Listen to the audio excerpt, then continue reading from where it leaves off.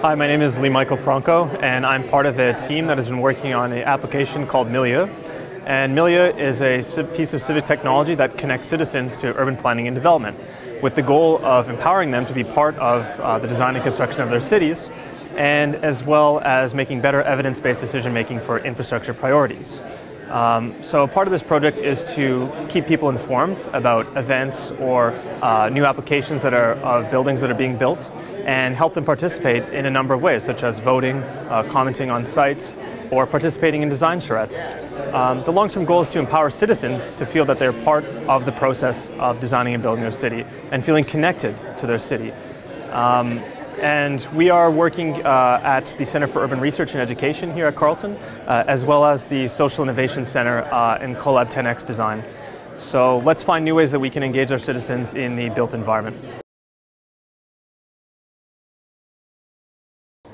So in Canada, between 17 to 23% of young children don't get their routine vaccinations. That's things like measles, whooping cough, very contagious diseases. So we're approaching a point where herd immunity is totally compromised within the population. And for things like flu shots, this is even worse. Fewer than a third of Canadians actually get their flu shot every year. So we wanted to look at whether or not we could predict which individuals are at highest risk of not getting vaccinated based on traits like whether or not they have young children, where they live in the country, and their demographic and behavioral characteristics. My name's Kevin and I'm Ardyn's partner, and we wanted to build a classification model that would work across all age groups.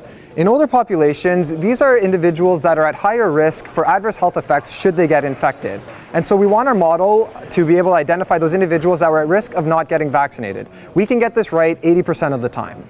On the converse, in younger populations, we want to identify those individuals that have already been vaccinated, and our model can actually identify those individuals with 96% accuracy.